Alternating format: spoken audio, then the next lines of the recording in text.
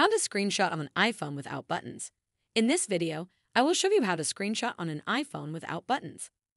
The first step is to open the settings of your phone, just like I have done here. As you can see, there are many sections here. Scroll down through them. Continue scrolling until you see an option named Accessibility. Here it is, tap on it. This is the accessibility page where there are several other options, as you can see from here. From the options, scroll down a little button and look for an option named Touch. Here it is, so go ahead and tap on it. As you can see from here, these are different touch settings for the iPhone. At the top section of the page, there is one named Assistive Touch. Tap on it. This is a feature that allows you to use your iPhone if you have difficulty touching the screen. Make sure you have enabled this feature by turning this toggle button on, just like you can see mine here. Mine is enabled already because I normally use this feature to show you where I am tapping on the device. Okay, let us proceed. To take a screenshot, all you have to do is tap on the Assistive Touch while you are in the area where you would like to take the screenshot.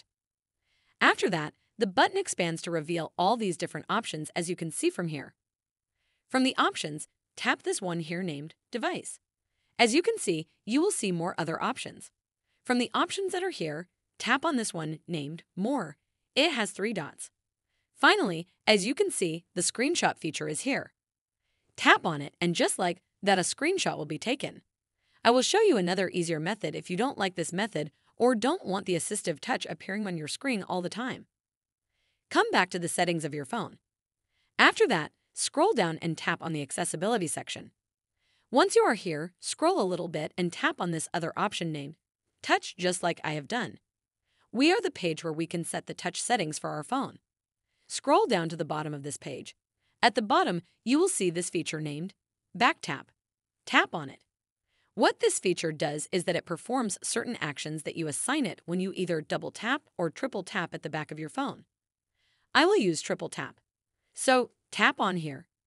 After that, you see all these features here that you can set when the back of the phone is tapped 3 times.